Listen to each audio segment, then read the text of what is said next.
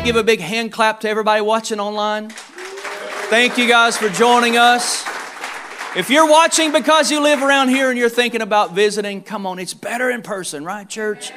So come on, we want to see you. We want to meet you in our cafe.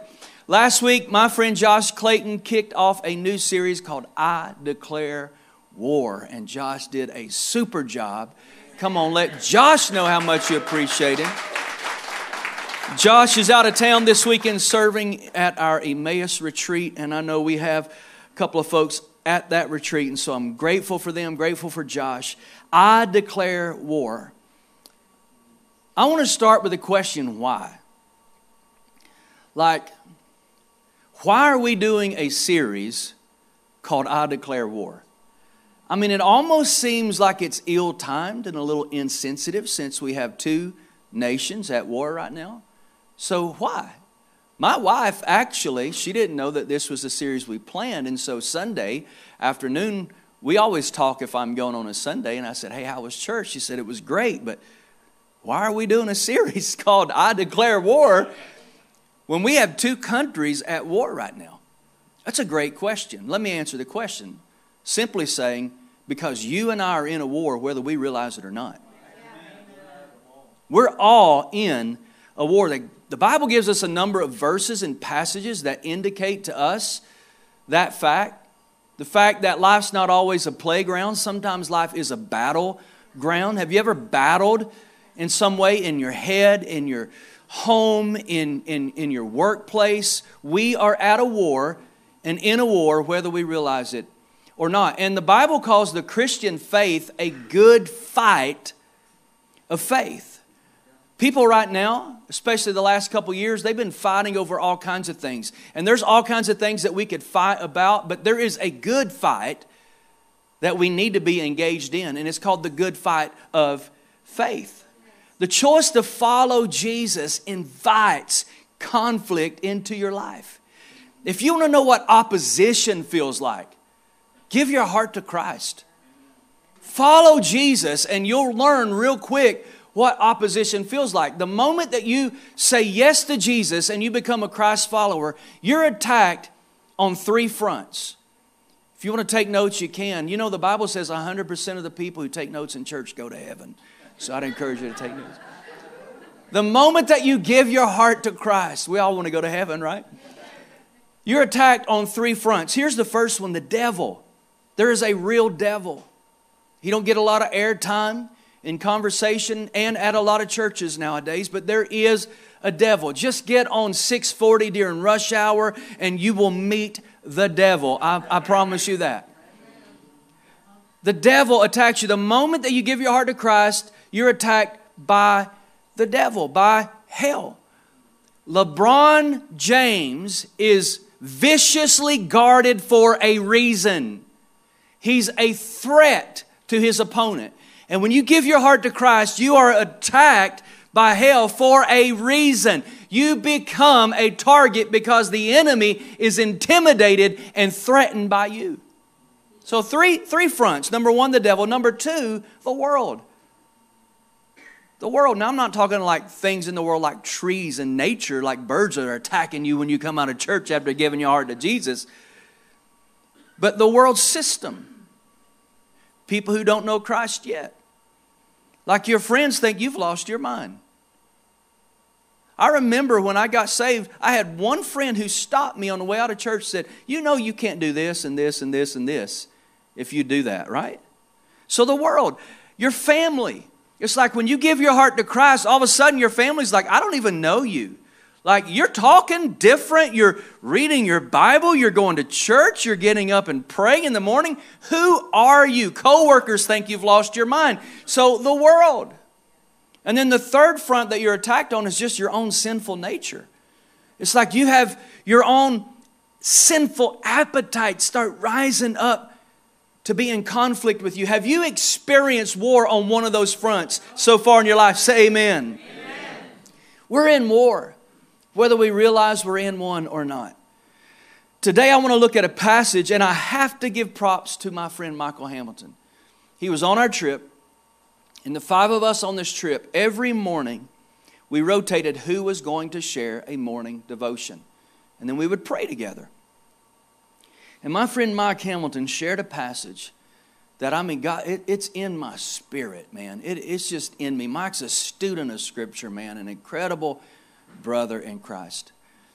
And I don't know how many times I've read this passage, but I never saw what he pulled out of this passage.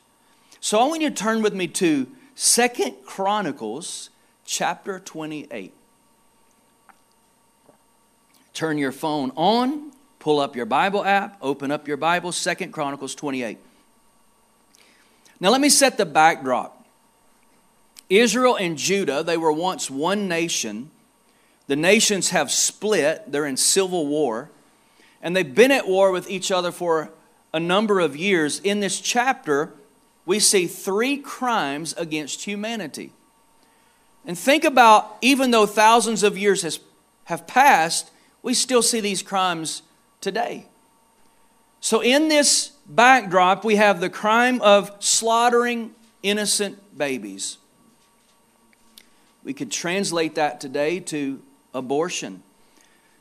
In this chapter, people are bringing their newborn babies and they're putting them in fire and they're offering them up to a god named Moloch. Crimes against humanity. 1, killing the innocent. Number 2, we find human trafficking in this chapter. Israel has slaughtered thousands of men. And they're bringing back their women and children as slaves. 3 crimes. Here's the third one.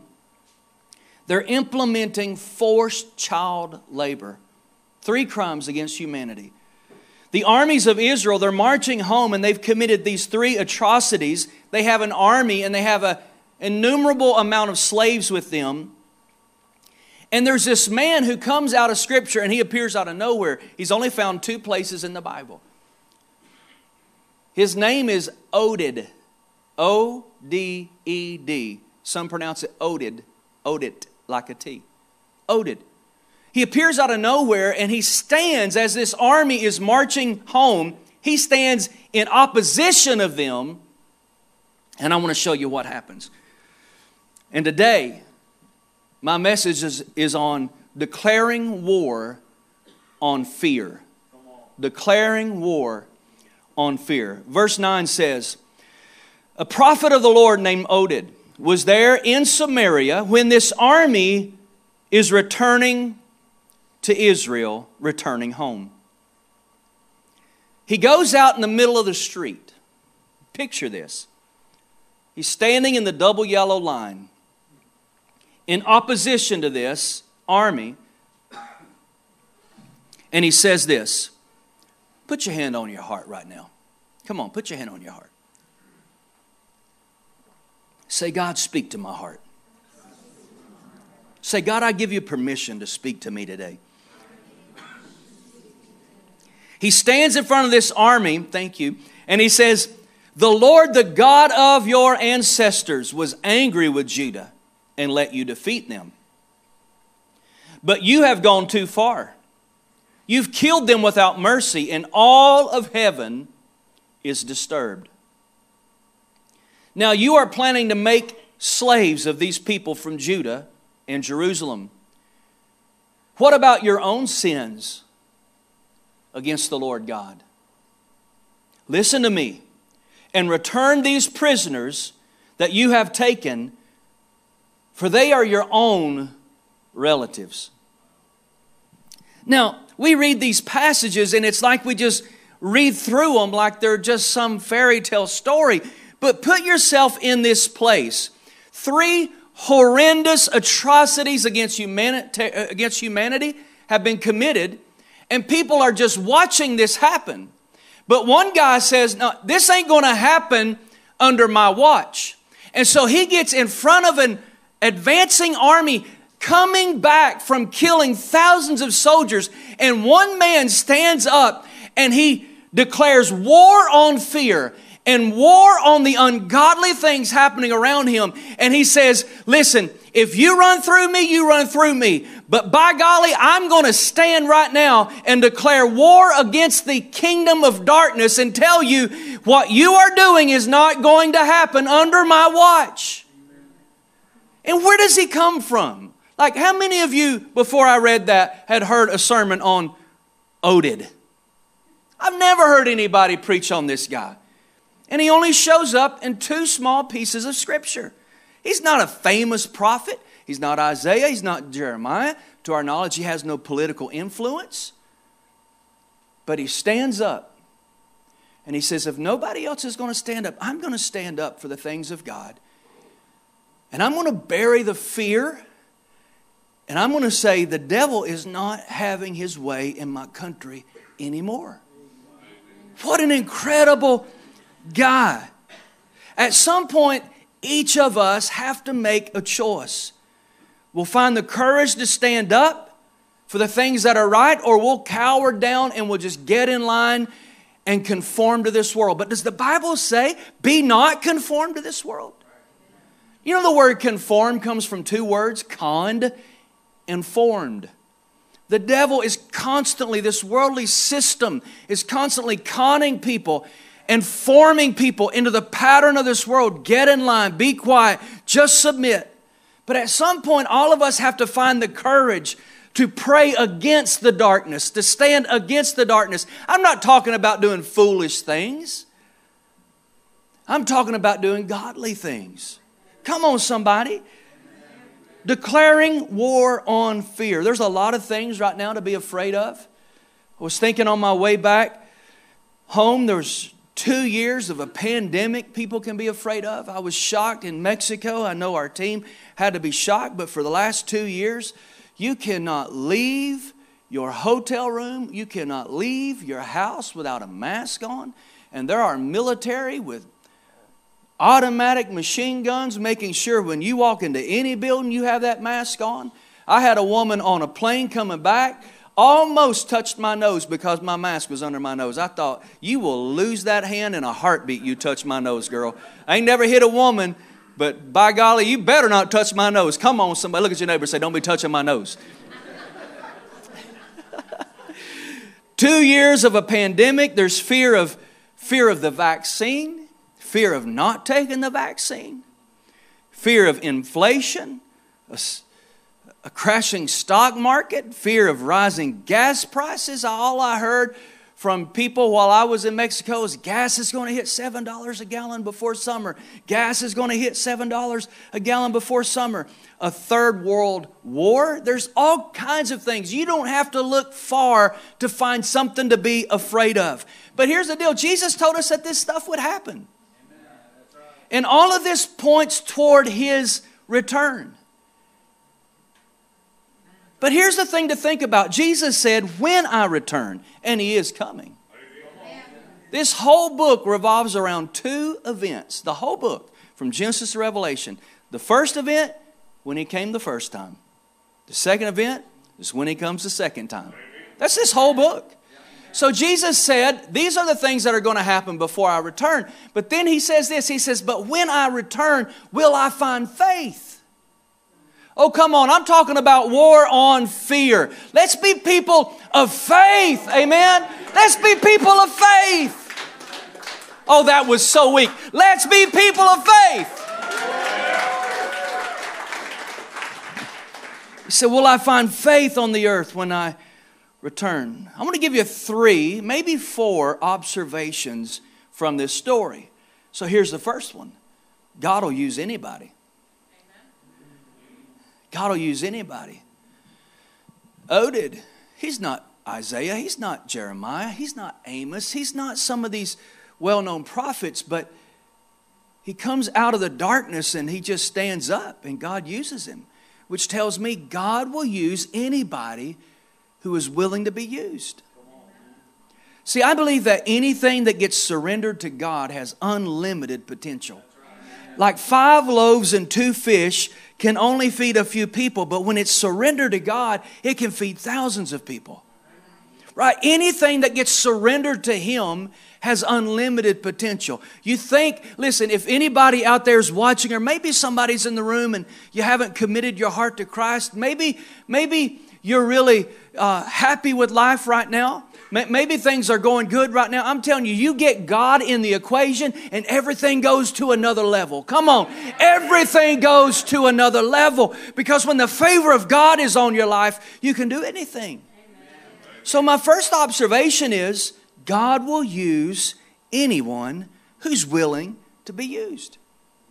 Oded wasn't a professional prophet. He didn't have a book in the Bible, no political influence, but he said, use me, God. He buried the fear. Here's my second observation. The enemy is a coward. The enemy is a coward. We're going to see in this story that when he stood up, the enemy did exactly what Oded told him to do. One man. Now we know this was a skilled military. They had slaughtered thousands of soldiers. But this one man, the devil is a coward. I've shared this with you before. I can't give you something that I don't have. You know, my friend Buck right there. Wave at me, Buck. If I were to tell my friend Buck, I want to give you $1,000. What would I have to tell him that? $1,000. I can't give something I don't have. Now the Bible, think about this with me. The Bible says God has not given us a spirit of fear. Now why can't God give fear? Because God's not afraid of anything. Now the Bible says God does not give us a spirit of fear. He gives us love. Why? Because God is love. It's full of love. And I want to say to somebody, God's not mad at you. God's mad about you. God loves you. God doesn't hate you. God's not full of hate. Jesus said, if you've seen me, you've seen Him. And what did Jesus show us? The love of God. So I can't give what I don't have. God doesn't give fear because He doesn't have fear. He says, I don't give you fear. I give you love. I give you power. Oh, you want to know what power is? How many of you guys have experienced the power of God at work in your life? Come on. And then he says, and I give you a peaceful mind. So why does He give us those three things? It's because that defines God. God is full of love, full of power, and full of peace. So if God doesn't give us love, who gives us love? The Bible says that fear isn't from God because fear involves torment. Who's the tormentor? The devil. Now think with me for a minute. If I can't give what I don't have, and God doesn't give fear because He's not afraid, and therefore the devil gives fear, what does that say about the devil? He's full of fear. He's full of fear. So when God starts speaking to your heart, you're at Lowe's. And God says, pray for that person right there. Hey, tell that person I love them. Hey, just go out of your way to do. And you're like, oh, I ain't going to do that. Let me give you another thing to think about. I was listening to a pastor the other day say, if somebody came forward and they were sick and they had cancer and they wanted prayer, he said, most of the people, this is a pastor talking, he said, most of the people in my church would think, Pastor, pray for them. And he said, the reason why you think pastor pray for them is you think the pastor is holier than you, or his life is more perfect than you. But he said, the reason you don't have as much confidence is when you pray is because you know you like nobody else knows you. You know the thoughts you have sometimes that you shouldn't have, things you say in the moment you shouldn't have said, feelings you have in your heart that you shouldn't have. And so you let that lack of spiritual confidence keep you from being the person God's called you to be. Because you think the person beside of you is better, holier, whatever. Listen, because of the blood of Jesus, I am spotless before Him in love. I'm spotless before Him in love. So when God says, hey, I want you to do this, I want you to serve on the team. I want you to lead a connect group. I want you to do this. I want you to help out with the growth track team. I want you to, whatever. I want you to MC. I want you to talk to that person at Lowe's. I was with my friend Kevin Radlin a few years ago. We were buying paint. And my friend Kevin, I know this is freaky and weird, but my friend Kevin is freaky and weird. We're buying paint, and Kevin says to the girl on the other side of the counter who's mixing paint, he said, what's going on with your leg? She said, what do you mean? He said, well, I'm standing here. He said, my leg never hurts, but I've got this pain in my leg. And he said, I just felt like the Lord said that pain is really a reflection of the pain you have, and that I needed to pray for you that God would heal your body. And man, she just starts crying. And then he says, and the devil's been saying that you're his, but you're not his. You belong to the Lord. Well, she starts weeping. And then she starts confessing her story, how she lived here, grew up here, was an addict, went to California, got clean, got saved, came back, got with some old friends the night before, got drunk, felt guilty for it. And he's reading her mail. And I'm like, dude, I came for paint, okay? Let's just get out of here. We got people ready to paint. But he's just praying for people right and left. And we get back and I'm like, dude, what is going on? What do you think? And he's like, man, God just starts speaking to me and I just start going with it. I'm like, does that not scare you to death? Like, what if you miss it? What if you mess up? He's like, bro, I'm just going to bury that fear. I'm talking about war on fear. So when God pushes you to do something and you feel fear coming on you, that's not your fear. That's the devil's fear. Come on, somebody, preach. I'm preaching good right now. Preaching good. Hey, it's not on my notes here, but here's my fourth observation. If you read 2 Chronicles 15, you'll find out that Oded had a son who was a brave man as well. Which tells me, my fourth observation, bravery's not always about us, it's about the generations behind us. Now look at this. Look at verse 12. Now this is when Oded stands up and he buries his fear and he speaks to this army. The Bible says that some... Here's my third observation. I'm off my notes right here. Give me a break, all right? I've preached 14 times in the last 7 days, all right? Give me some grace. Here's my third observation. Courage is contagious. Look at this. Look at verse 12. When Oded did what he did, the Bible says that some of the men who were leaders, they stood up in opposition of those who were coming from war. And they said to them, you must not bring those captives here. Now, where were those leaders in the story before Oded got up? They were just sitting back, grumbling. I can't believe our country's going the way it's going. I just can't believe people are doing the things they're doing. No, Oded said, listen, I'm going to be a voice right now in the middle of darkness. This ain't going to happen under my watch. And now all of a sudden there's other people, they're emboldened and they're standing up. Courage is contagious. Fear is contagious, but so is courage. Come on, how many of you guys saying, the devil's not taking my country? Come on, the devil's not having his way in my house, not on my watch. Come on. Now, I want you to think about this for a moment. Oded took a stand during a horrible crisis. This really blows my mind. I was studying not too long ago the word crisis. And I just want to say, never give up in a crisis. If gas prices get to $7 an hour, don't panic in a crisis. I'm going to tell you why we should never panic in a crisis. The word crisis comes from the Greek word krisis. And I'm going to share with you what that word crisis means.